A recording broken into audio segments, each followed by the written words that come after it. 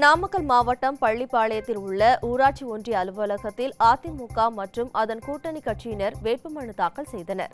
வருகிற 27 மற்றும் 30ஆம் தேதிகளில் 2 கட்டமாக ஊரக உள்ளாட்சி தேர்தல் நடைபெறவுள்ளது. இதனையொட்டி வேட்புமனு தாக்கல் கடந்த 9ஆம் தேதி தொடங்கியது. வேட்புமனு தாக்கல் நிறைவு நாளான நேற்று அதிமுகவைச் சேர்ந்த ஏராளமானோர் வேட்புமனு தாக்கல் செய்தனர்.